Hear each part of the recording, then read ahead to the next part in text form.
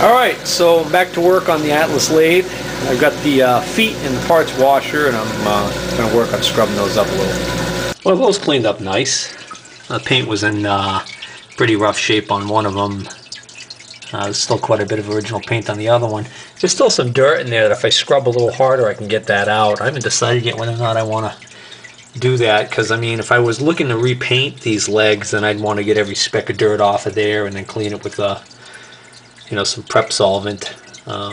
But I don't think I want to get that crazy with the I'm not doing a restoration on this lathe. I'm thinking I'm going to leave that to the next owner, because I'm probably going to end up not keeping this particular lathe. Now I happen to have the tailstock off of the lathe right here on the bench, because I wanted to remove the handle here and wash it to see if I can get a number off of it. The reason why is because the one of the handles on the apron has been replaced. Or what I meant to say was both handles had been replaced. This handle here is a window crank handle off of an old car. The good news about that is it was actually made up over the original handle. So the original handle's still on there, what's left of it, and it broke and was replaced with this setup here. So if I take this all apart, I should be able to get to that handle. And then this handle here, this is a solid aluminum piece that they made a handle. The previous owner made a handle out of. It's actually pretty well executed. But from the research that I was able to uncover, it appears that the original handle that went on here is identical to the handle on the tailpiece. In other words, this handle here should be identical to the one that's missing and was replaced with the aluminum on the other one there. And most of these handles are stamped somewhere with a part number. Almost every part on this lathe is stamped with a part number, which is kind of handy. For instance, this is stamped, I believe that's a 9-6. That's the base part of the tailpiece. You get a 9-5 right here. That's this part of the tailpiece. So that's going to make it easier to try and track down some of the parts.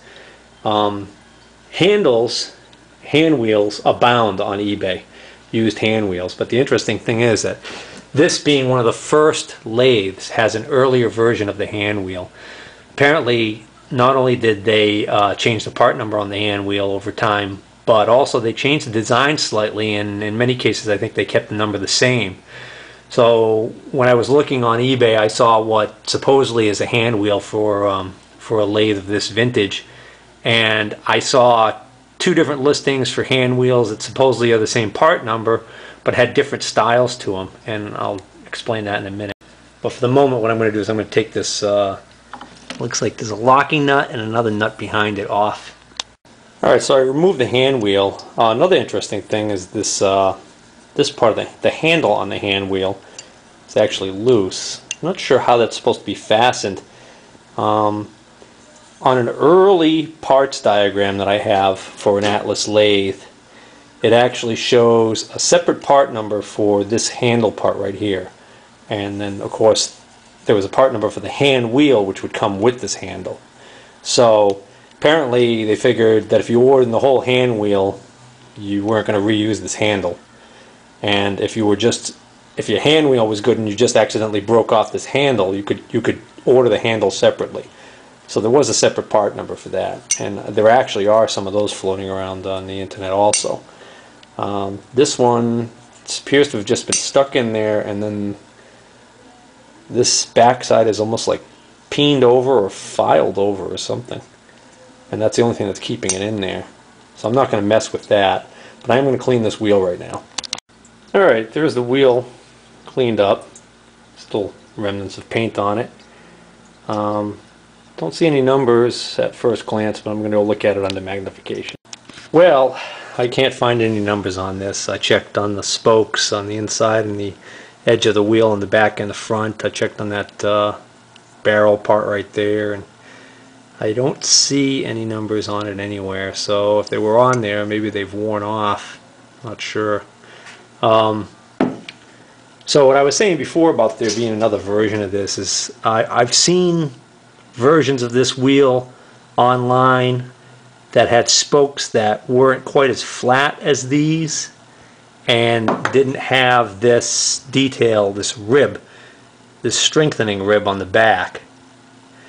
It seems like either later, well, this is so early that if this is an original hand wheel, which it certainly appears to be, seems like later ones what they did was they decided to forego including this little rib to strengthen it and just made these spokes beefier in the first place.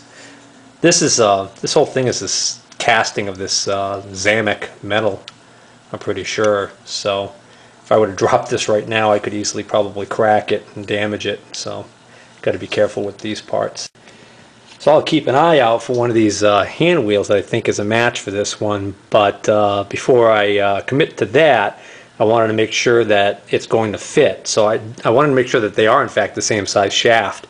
So I took off this homemade deal that was on there on the carriage, and lo and behold, now that I look at it more closely, it appears that what someone did, and I think it may have been my old machinist friend who passed on, looks like what he did was he actually used the center of the broken hand wheel. I think that's actually part of the original hand wheel, because when I turn it over on this side, it looks like it's the same material. So it looks like what he did was he broke off the, when the hand wheel broke, he turned this down smooth, turned this piece of aluminum, and bored a hole in the center and pressed this in there. It's a press fit. Unless he epoxied it in, but I don't see any sign of that. I think he just pressed it in. So he's got this washer there, but yeah, that's pressed in from the back side. So that's pretty slick. So anyways, check and see that that's going to fit right on. Put that right on the tailstock and double check, but I'm pretty sure that there's no reason that that shouldn't be a, oops, I want to use, there it goes, there goes the Woodruff key. Anyways, alright, so that's a winner. Alright, so we're gonna be all set there. Well, tailstock cleaned up nice.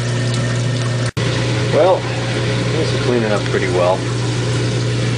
This is that whole bracket assembly of the counter shaft.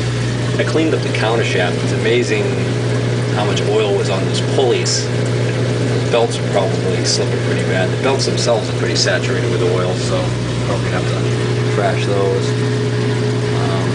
Cleaned up that bracket assembly for the gears with the switch box, forward, reverse, neutral lever for carriage drive. I still haven't cleaned that up, and I still haven't figured out how that compound drive works. I have to check that out.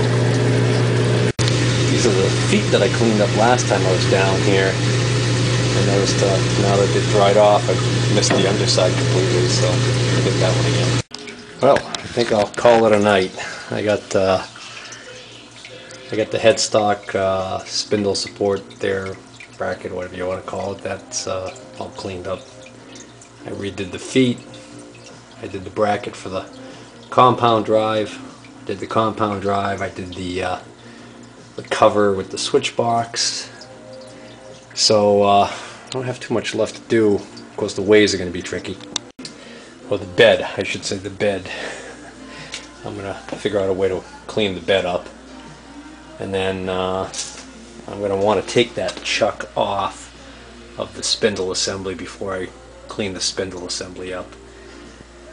And then I've got, of course, the whole the carriage, the apron carriage assembly there with the compound on it. Probably going to take that compound off for purposes of cleaning, and then I could start some, oh, and of course the lead screw, and then I could start some reassembly and lubrication. Alright, I'm back at cleaning up, putting back together the Atlas lathe, and I got the bed here in the wash tank, and I just finished cleaning off this whole side right here. Now I'm going to flip it around end over end, clean that end off. I already cleaned off the bench top, came up pretty good. there was some oil on there that needed to be cleaned up.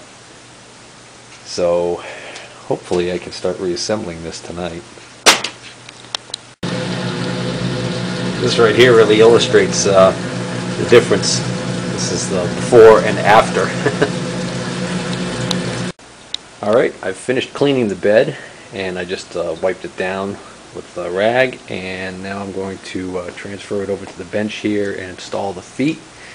And the feet both have the same 3-bolt hole pattern on the top, but there is a difference on the bottom here. This one only has 1 hole, and this one has 2, and that's how I know that this is the one that goes down the headstock end where more of the weight is, and this is the one down at the tailstock end. I've now reattached both feet, and I know I've mentioned it before, but in case you're just joining this video series and didn't pick it up from the beginning, one of the unique things that sets this lathe aside from its later the later models is that it has these unique splayed feet, which were changed out to a more box-like foot later on. There's a part number on here, 9-150X, and this one's a 9-150, and I assume that just denotes tailstock versus headstock end. Alright, let's flip it over. Now this is of course called the bed of the lathe, and this top surface right here is called are called the ways. And one of the ways you can tell how much wear there is on a lathe is if you look real carefully at the ways on the side. I don't know if you're going to be able to see it in this light, but there are these little striation marks from when they originally machined the ways, and there's an absence of them in this area right here, which makes sense because basically you can see from these big damaged areas here where the jaws were too far open on the chuck, more than likely, and it struck the ways and damaged them here. So we know this is where our chuck sits, and so most of your work is done right in this area right here, and not a lot is done way down here at this end. So consequently you end up with more wear from the carriage moving back and forth in this area right here. And with the headstock assembly removed, you can see underneath this area here there's virtually no wear because there's nothing travels on this. So you can actually just see those little striations, or those little lines I was talking about right here, and you can just kind of see a ghost of them in this area here. And then as we get further down right in this area here, they pretty much disappear completely. And then when we get way down this end here, you can actually start to see them come back in again right around here. Now on the Hendy, the serial number for the lathe was actually located right on the ways somewhere, and I just took a good look now that I've cleaned this up, and sure enough, right down here at this end I can just make out the serial number. Got a little bit of crud right there. Let me get a Scotch-Brite pad. Oh, actually I don't even need a Scotch-Brite pad. It's cleaning up with my finger. Now let me get a little something anyways. Well, upon cleaning it up, it sure looks like that's a 2858 that I see there.